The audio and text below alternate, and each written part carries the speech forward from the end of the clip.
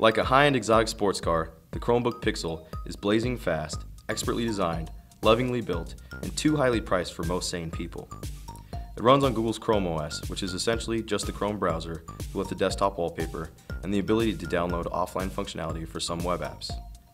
The nearly 13-inch Gorilla Glass display is the Pixel's marquee feature. It's gorgeous and packed with more than 4 million pixels, which is more than any other laptop out there. It's also a touchscreen, which makes navigating around the web a lot more fun. And despite the screen being glossy, fingerprints rarely show up. The glass touchpad and the black keyboard are among the best I've ever used. Ports are kept to a minimum, and there's no DVD drive. All the screws on the Pixel are hidden, and the gunmetal gray aluminum body is plain badass. The hardware is among the best you can get on any laptop, but with an operating system that is basically just a browser and a price tag that's as high as $1,450, don't expect to see too many Pixels at your local coffee shop. After all, you don't see too many Lamborghinis driving down the street.